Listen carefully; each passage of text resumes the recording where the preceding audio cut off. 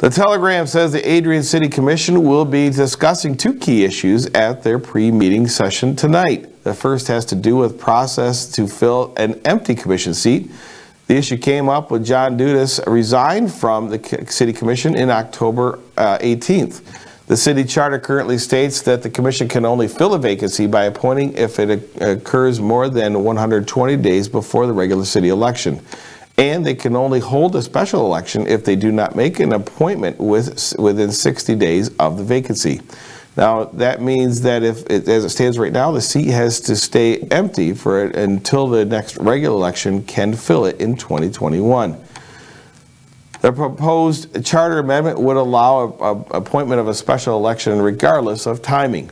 The other matter is up for discussion is the competitive process to award retail permits for recreational marijuana, which is currently the issue preventing retailer pot shops from opening in Adrian.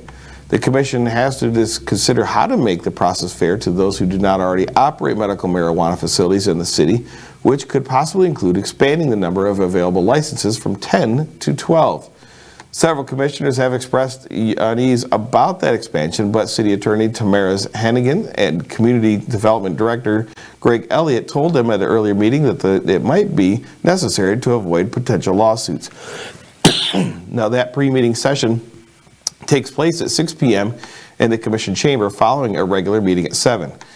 Issuers at the regular meeting include development, zoning ordinance, and for plain wave instrument property, and the reallocation of $700,000 for the repave Oakwood Avenue.